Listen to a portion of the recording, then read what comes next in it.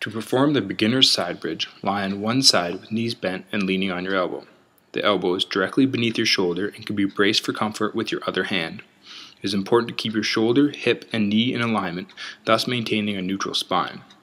This exercise is great at isolating the abdominal muscles, such as the obliques and quadratus lumborum.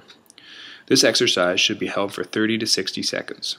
Once this becomes easier, you can progress to the side bridge on your feet.